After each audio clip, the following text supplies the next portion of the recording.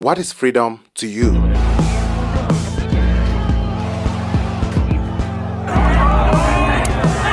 Around 750 National Guard members and around 250 state police troopers. 11 o'clock, terrifying new video. Passengers on a subway in Brooklyn frightened for their lives as two men fight and one of them shoots the other in the head. Mission cameras that are able to instantly put a face to a name.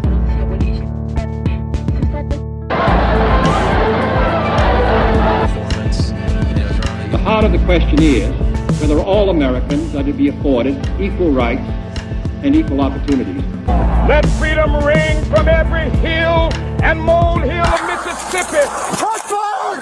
Shot fire! So I've been trying really hard to understand the difference between the American type of freedom and the China type of freedom.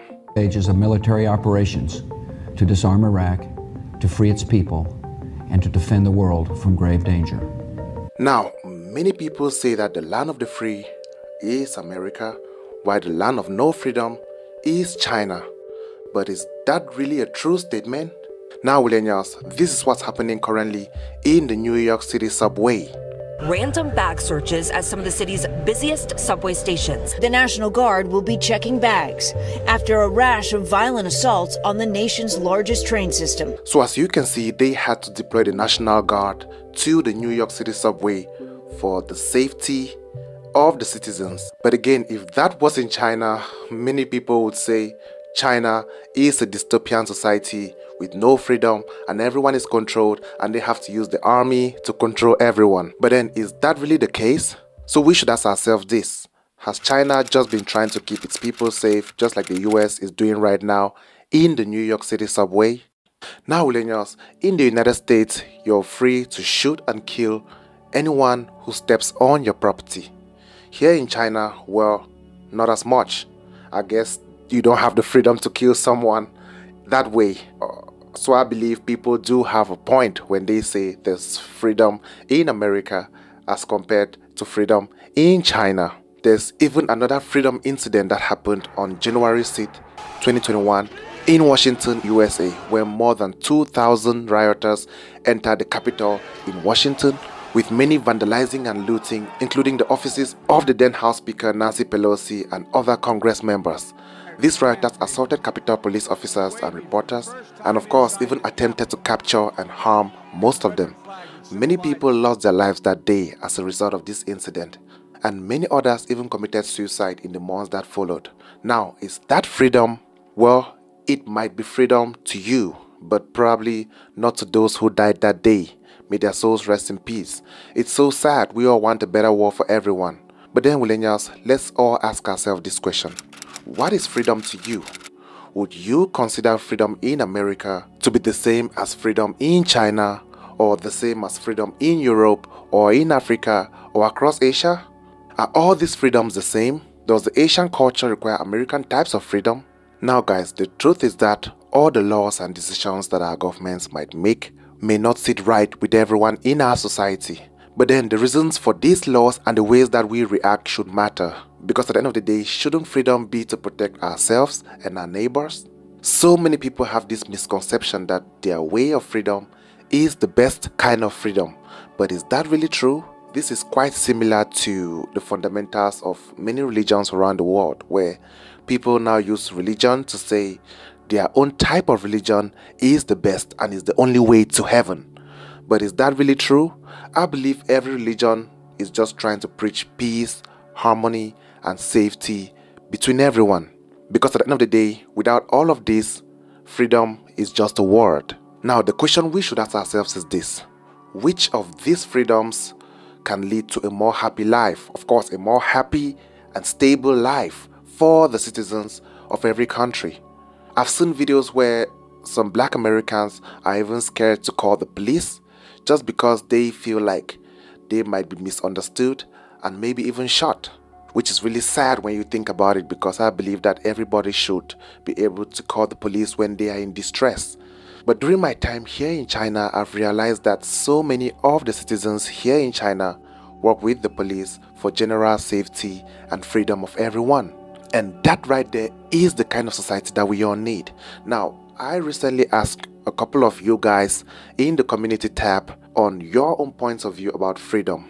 And of course, some of you all amazing subscribers did respond to your own points of view on what freedom really is to you.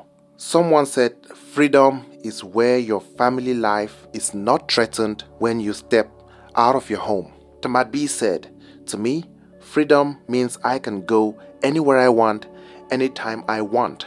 I can go out at night without fear of being robbed or having to deal with druggies or gangs. Now the next one. For me, freedom is to be able to live safely. By safely, I mean I can and able to go anywhere and any time of the day and night without having to worry about my safety. Now there's so much more. You guys actually dropped so many different freedom definitions from your own points of view. Feel free to check out more comments about freedom in the community tab on this channel. Now, from these definitions of freedom, you can see that freedom varies, and most of the people were stressing on the point of safety. Now, let's ask ourselves this question: is there real freedom in the West? These days, despite popular opinions, there are many things that we can't say in Western countries openly. It's sad but true. Some people get cancelled for saying things that the majority or the government does not agree with.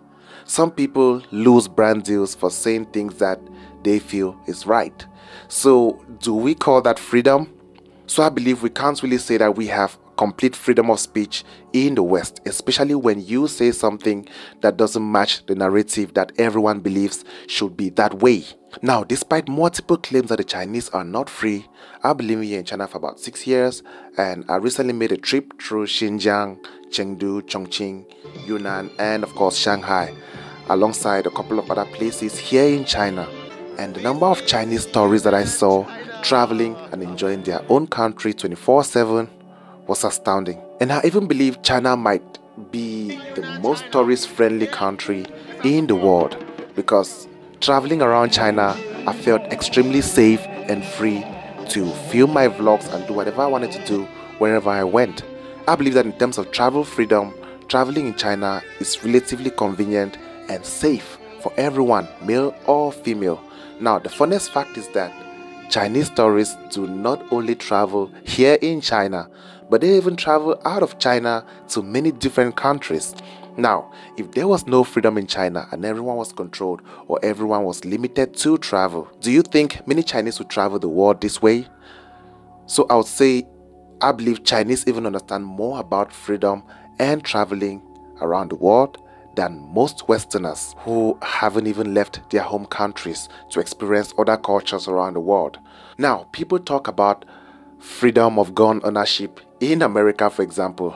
Many Americans say they need to protect their Second Amendment rights. Despite multiple school shootings, multiple mall shootings, many people being killed in the streets, they still say they have the right to carry guns, they have the right to carry automatic rifles, firearms to protect themselves.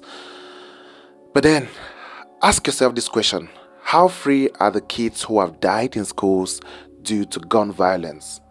How free are the families who have lost their kids, their family members in all the multiple shootings in the US? We should understand that sometimes there are many more shootings in a year than the number of days in a year. I believe safety is a priority that leads to freedom. Here in China, during my years here, I haven't even had an experience with gun violence or even heard of gun violence. It's strange, but then that is freedom for you. Right here, you can't hear someone being scared of going out at night because they think they might get shot for one reason or the other. Just a road rage, people lose their lives. You just step on your neighbor's property, you get shot. You go to a mall, you can get shot. You go to the subway, you get shot. But yet, people still say they have the freedom to carry guns. It's really sad because people who have left this war through those guns can't fight for their freedom right now. I just hope someday more people can realize the types of freedom that we need, because freedom is not just about you. And the funniest part about it all is that some people even said due to the shootings happening in the schools in America, they should arm the teachers with more guns. How can guns solve guns? Imagine you give a teacher a gun and one of the students gets the gun and of course causes harm to everyone in the school.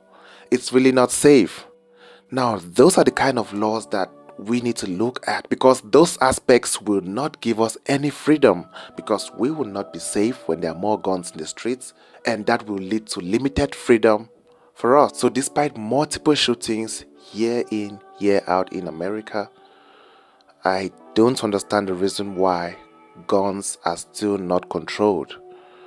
Of course, people will say cars still harm people, knives still harm people, but the truth is that guns kill more people in a shorter time frame than knives, than cars, and many other weapons around the world. Now, on the other hand, here in China, everyone is really safe because you do not need a firearm, so you don't need protection from a firearm. Now, the next is the freedom to riot and attack. Let's take, for example, the January 2021 at the US Capitol was a demonstration of American freedom, as I can say. We all know how that ended. Many people lost their lives, and of course, many families are still grieving right up until today. Was that really freedom? Again, the freedom to loot stores.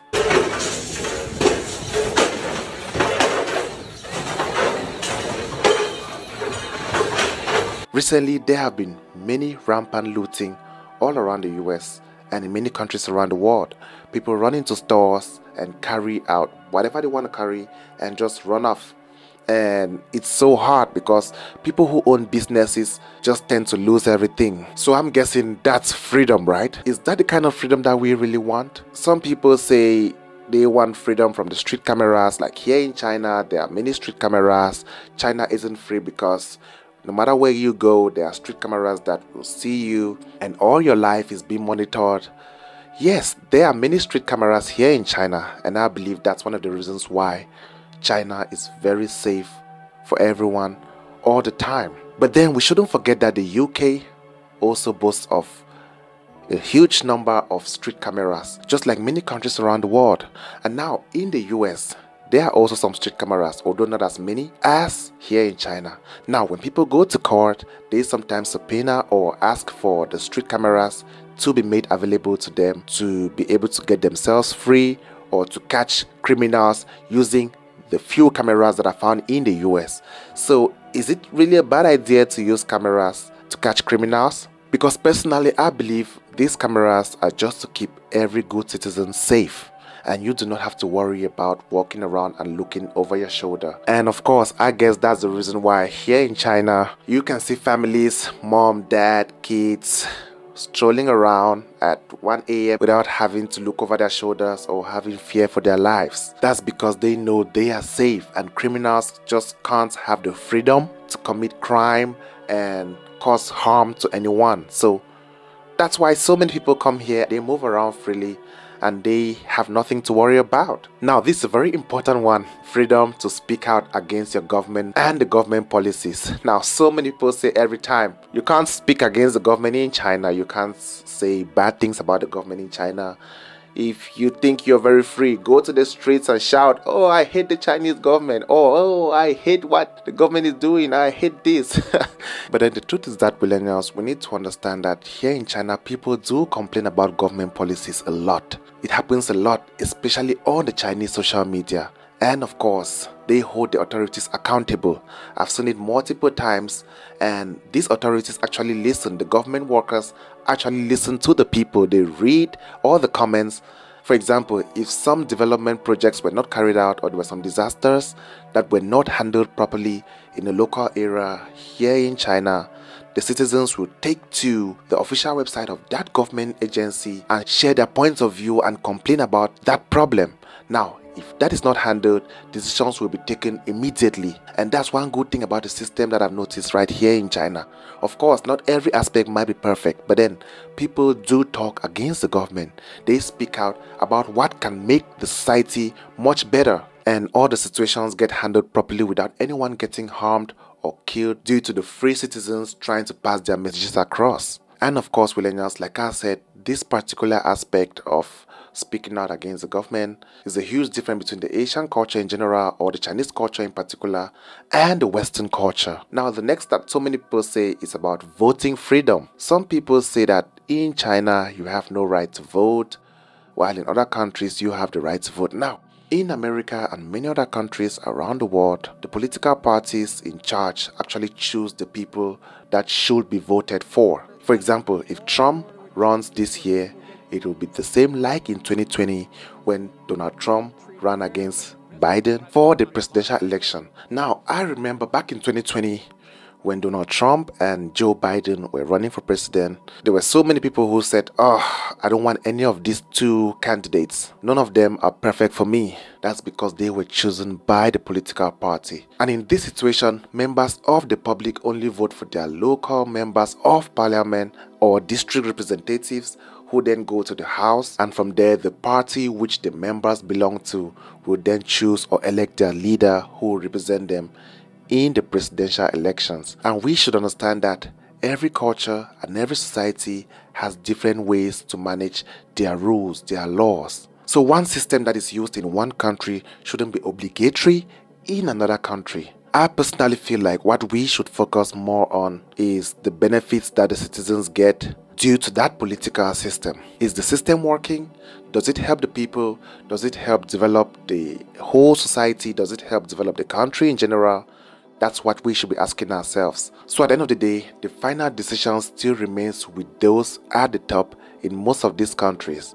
Every country has their own system of choosing their leader. Now, millennials, when you compare China today, for example, to China 30, 40, 50 years ago, you will realize that their system has in fact been working really well for their country and of course for their citizens, because more people recently live a good and happy life as compared to decades ago, especially after over 800 million people were lifted out of poverty here in China. Of course, there are still poor people, poor areas, villages that need more development here in China, but when you look at how far they've come, that's really astonishing. Now, try to ask yourself, if China isn't free, why do you think many foreigners stay here in China for like 5, 10, 15, 20, 30 years? Wouldn't they just run away when they discover it's not good? Many Chinese abroad still come back home every holiday to spend time with their family and have fun. That's because there's real freedom and safety here in China. It might sound strange to you, but so many people feel very free here in China. And at the end of the day, millennials, freedom is relative. We all deserve to be free. When laws are made that can harm your neighbor or cause you to lose your life, then what kind of freedom will you really have? The truth is that China isn't perfect. No country is perfect, of course. I just hope that everywhere in the world, everyone can live freely, live happily, and just improve their lives. It doesn't matter whether you live in the United States, in the UK, across Europe, in Africa, Australia, South America. Our aim on this channel is just to share the truth. Again, I have to say, China is nowhere near perfect. There are things that need to be fixed.